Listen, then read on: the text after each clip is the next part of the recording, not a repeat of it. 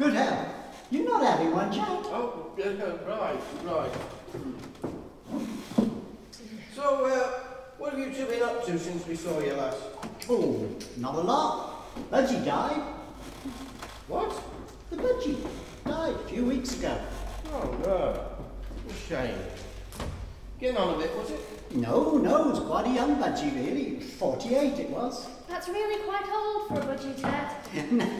48 in human years. You have to multiply each budgie year by, what was it now?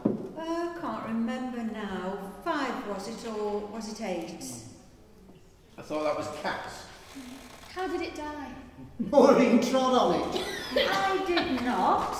It flew under my foot. I was cleaning out the cage with the vacuum cleaner. I always said Ted put that cage too high. I like to let him have a flutter around once a week, you see. Who, Ted? No, Samson. That's the budgie. We called it Samson after her mother. Shut up, Ted.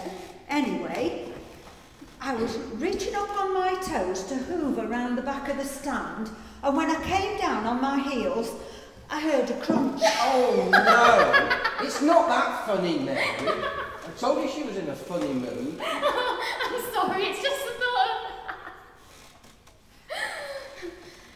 Did you bury it, Maureen?